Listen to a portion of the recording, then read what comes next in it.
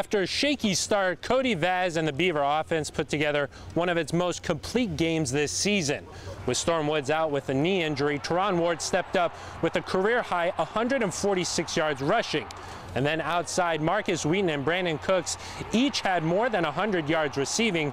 The third time this season, they both have crossed the century mark in the same game. We made big plays, which against a team like that blitzes and has as good of players as they have up front, then it was like, okay, we're going to take our shots, and it's going to be a little bit of feast or famine both ways. You know, they really got after us tonight, but at the same time, you know, when we needed it, we had guys on the offensive line stepped up, guys on the perimeter stepped up, made some big plays for us. Man, this was a huge game for us. I think coming after that loss, we had to, you know, prove to ourselves again that we are a great team.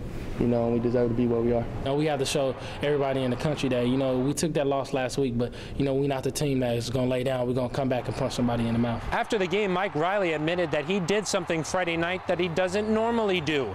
He brought up the team's 6-1 record coming in, trying to reinstill confidence in his players. Well, it worked, as the Beavers won what they called a must-win game. And now they head to Palo Alto to face Stanford in a pivotal Pac-12 North battle. At Research Stadium, I'm Phil Milani, KVAL Sports.